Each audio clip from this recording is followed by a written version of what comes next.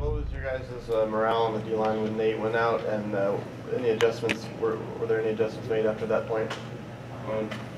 Pretty much we were, in the beginning, took us a little bit of time to get going, obviously, but we always look at each other and tell each other we can do what we can do, basically meaning we can't control what goes on behind us, we can't control anything that goes on outside of our position. And we just believe in each other. Our morale is always really high on the D-line. We love each other, band of brothers, that's what we call each other. And I think we had pretty good morale throughout the game after the first series. Tyler, I don't think, played a whole lot this year. Did you say anything to him personally? Or yeah. I love Tyler Puccio. He's a great young football player. He's going to be a good nose guard in the future. I just told him it's his time to shine. When Nate Masson went down, he knew he had to step up, and I think he did. He did a great job stepping up. Can you take us through that last drive after their quarterback hits the big run, just playing in the rain, stopping them on fourth down? How was all that from your vantage point?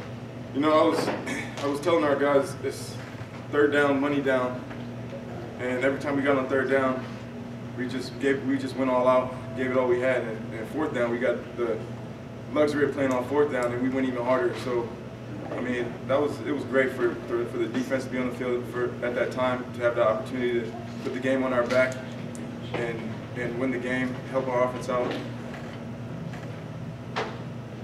How good does it feel to get a win given the last few weeks? This is by far the greatest week of my life. You know, I just had my son born last night, and for us to get this win, it's not only because of the win, but it's because of the way we won. You know, we didn't back down. We played like Bulldogs today, and I mean, give credit to our coaches. They did an amazing job. Give credit to all our young players, all our players, and especially what hit me was Bill Romanowski playing. I'm a huge fan of Bill Romanowski. I looked up to him growing up. He's an amazing football player. He should be in the Hall of Fame right now. And I just took everything he said, and it was replaying in my head the whole game, and we came out with the win. Any final questions for Todd? Do you point to anything in this week of practice and say, you know, we did this better, that's why we won, or was it just execution went better today and things went your way a few more times than it has been? I feel like every week I feel like we have a pretty good week of practice. This week, unfortunately, I only practiced for 2 days because I was in the hospital. But I mean, for those 2 days I was there, same thing. We were working hard.